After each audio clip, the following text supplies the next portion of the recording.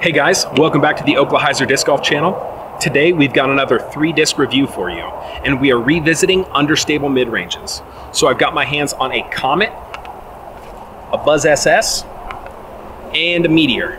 All three of these being in the 2021 Tour Series Classic. So we're gonna give them a couple of throws, see how they line up. Hope you guys enjoy. Welcome to Oklahyzer. This video is sponsored by Resistance Discs. Make sure and check them out on Instagram, Facebook, and of course, their website, resistancediscs.com. Okay, let's first start by taking a look at the discs themselves. As you can see by the numbers up on the screen, all three of these discs have more turn than they do fade. They also have a fair amount of glide, and they all are about the same speed disc, with the Comet being just a bit slower than the other two. So we're going to start this video with some field work, some full send, slight hyzer release throws to give you an idea of how torque resistant they are. As you saw the Meteor there first with a slight right finish, and now moving on to the Buzz SS, you can see that dead straight carry with a reliable fade at the end.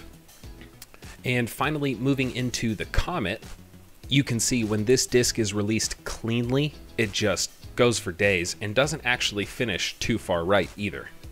And that wraps up our first category, most torque resistant, with the Buzz SS leading the pack, then the Comet so long as it's thrown smoothly, and the Meteor at the bottom, even though it is a bit more forgiving.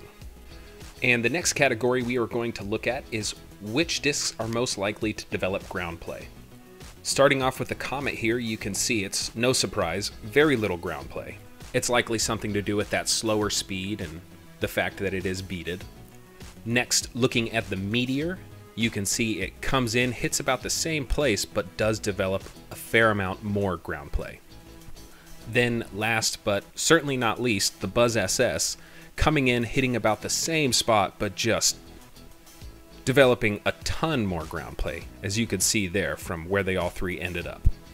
Now showing you guys those side profiles of which disc is most likely to develop ground play, with the Buzz SS leading again, followed by the Meteor, then the Comet.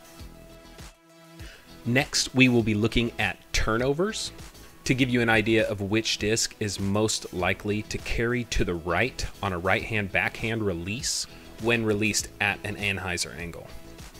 I did have a difficult time tracking that Buzz SS, but this Comet definitely came in a lot nicer. Next, we're going to take a look at the Meteor and see how it compares. And as you can see here, we're going to get a nice flat to anhyzer release.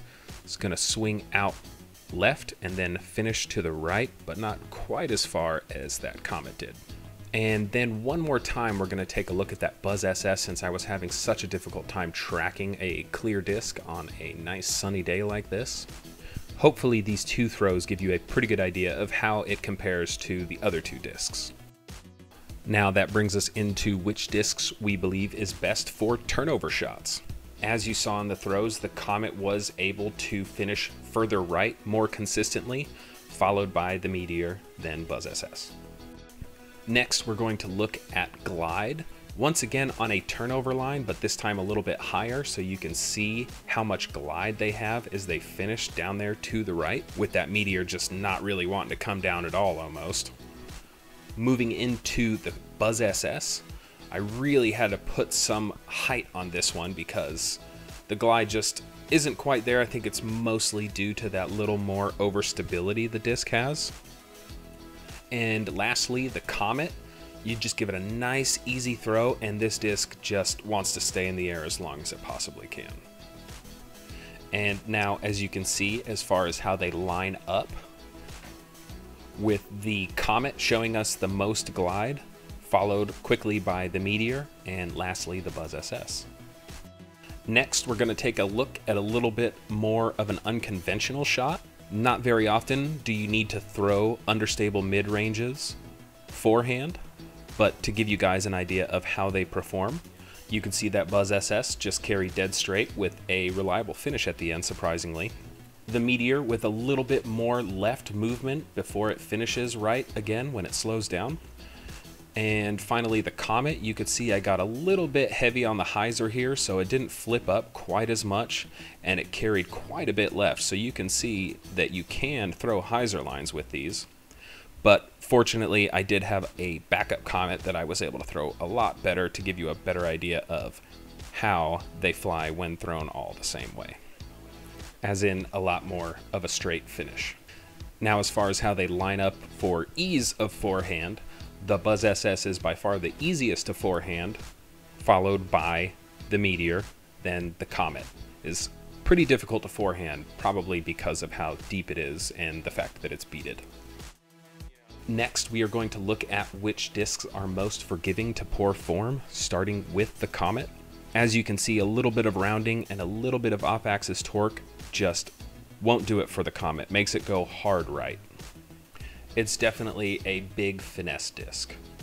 Next, moving into the Meteor, as you can see here, that same kind of release, it doesn't want to stay up as much, but it is definitely a little more forgiving.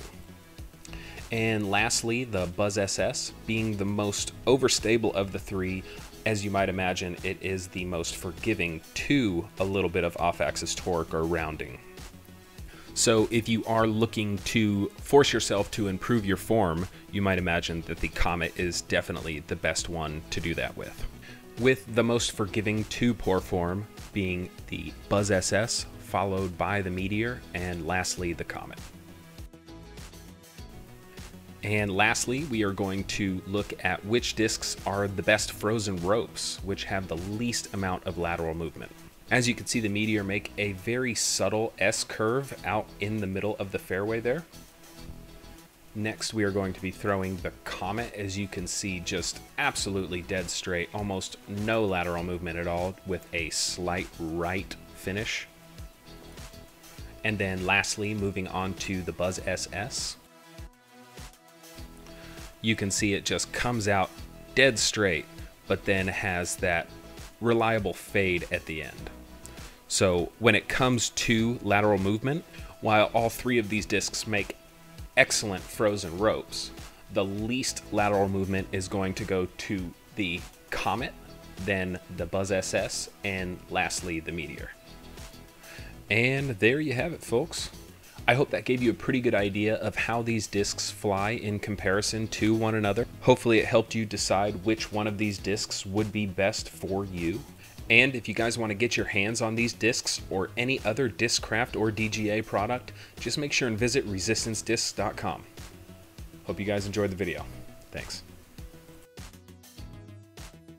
And finally, moving on to giveaway information. If you want to get your hands on this 2021 Vanessa Van Dyke and Meteor, make sure you follow me and Resistance Discs on Instagram. I will link to our profiles and the giveaway post down below.